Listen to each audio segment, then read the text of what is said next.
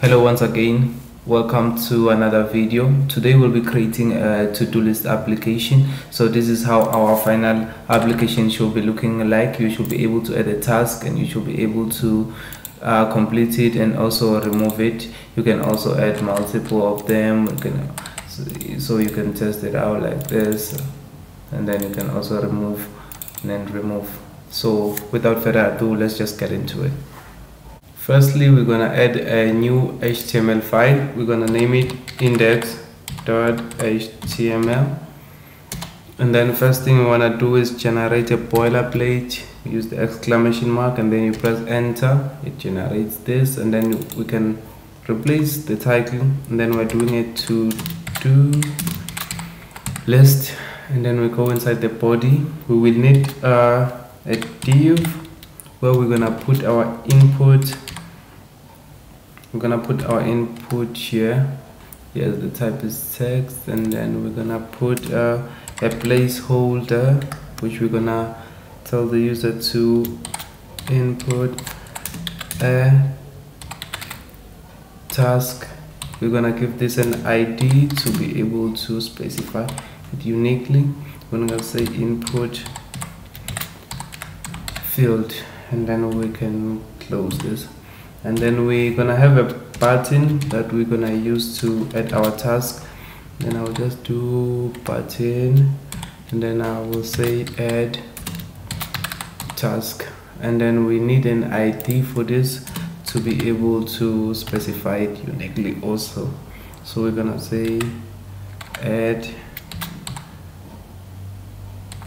button, and then we will need a div that's gonna contain the task that will be added into our system. So we're gonna say ID here, ID equals to do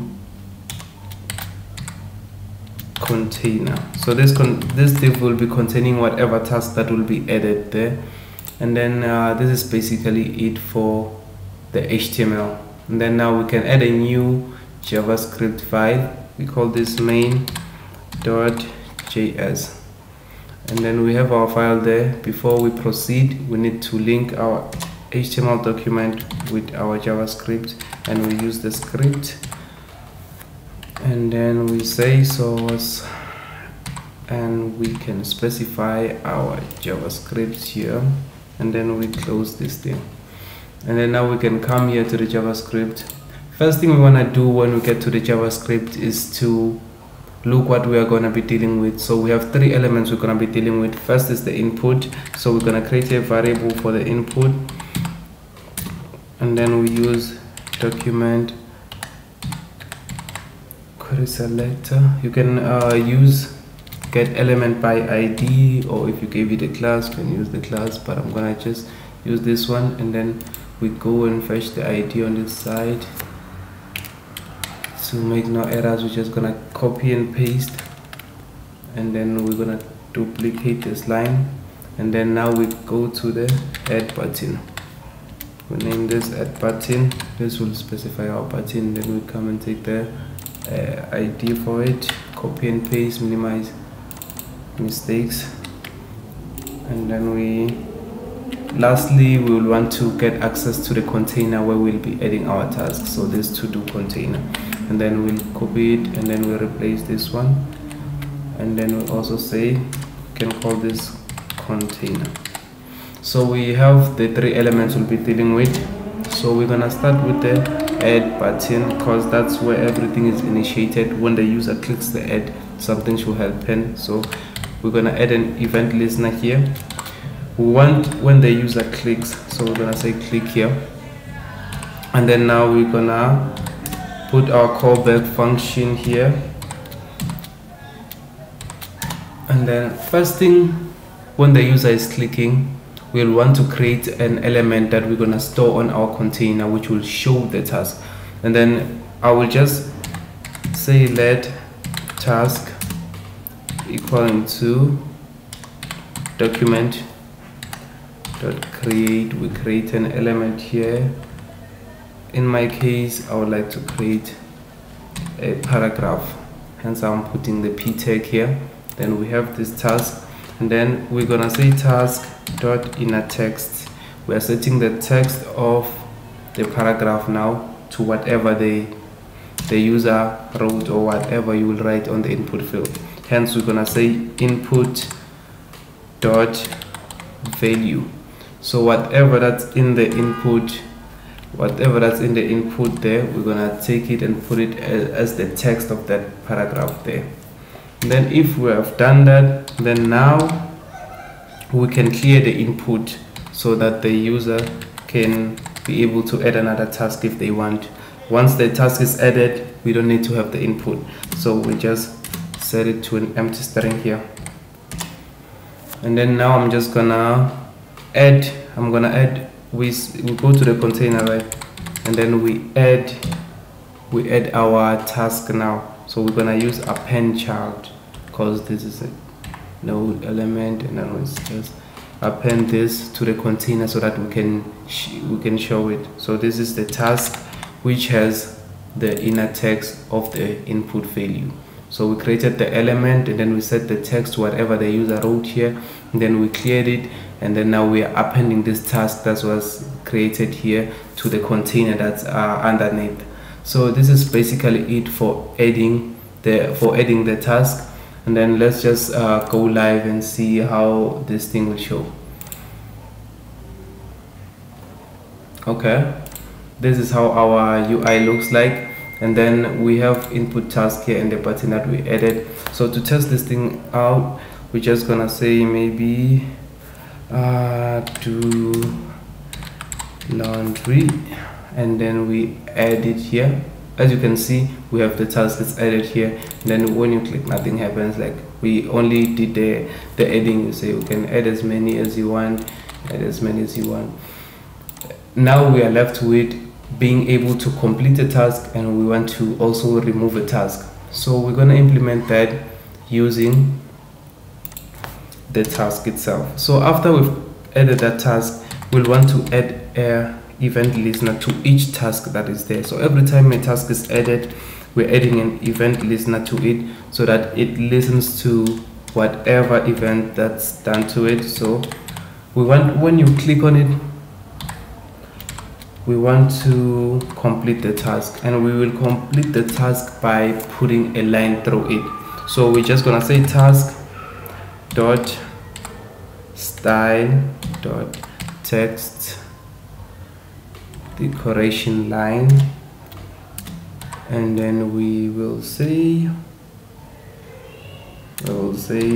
line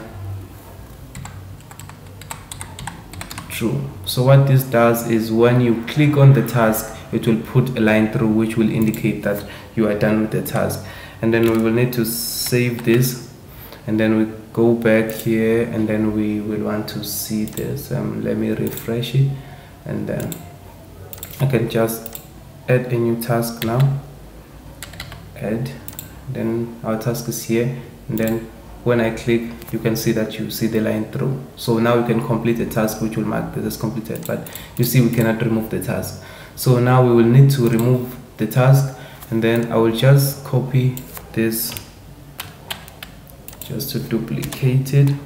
And then we have a method an event called double click, which is like this, dbl click. So when you double click, we wanna remove the task. So we'll just say, I'm just gonna say container. So in our container where it's stored, right, we say remove child, the child that's clicked, which is task, and then we can save this. So this is basically it. This function is for, this method is for adding a line through which marks it as complete, and this one is for removing it. Then when I save here, and then we go back to our thing here, and then we are expecting to add something. And when we add something to be able to put a line through, when we double click, it's gone. So that's basically it for the functionality of it. And what you can do now to make your to-do list look a bit better, of course you need to add some styling. So to add the styling, you'll do as usual, you just come here and say link, and then you create this, and then we're just gonna point to style.css. So now let's create that style.css, which is gonna be the styling. Yes, and then we have the styling file now, and then when you for each task you will want it to have the same class. So we're just gonna say task dot class list dot add, and then I just give it a class of to do item. Now we've added a class for the to do item. Now all you need is to use this to do item to be able to style it. I'm just gonna style it now, and then I'll just show you the final outcome of my own styling. You can give it a bit of your taste, and then you can just style it to make it look the way you want it to look. Let me just do mine, then I'll show you the final picture. So the only thing I changed on my HTML is that I added an h1 element for the heading to show task list, and then I can show my task below that heading. And then here is my styling, not that much, and then I can now show you how it looks like. So this is how it looks like, and then you can add your task, and then it will expand when you're adding your task. And then there's my final to-do list application. So guys, can you please like and comment down below and tell me if you want me to do a part 2 where I can add more functionality to this application, so you can be able to do such things as like edit and also validate the input, all of those things. Thank you guys, see you on the next one.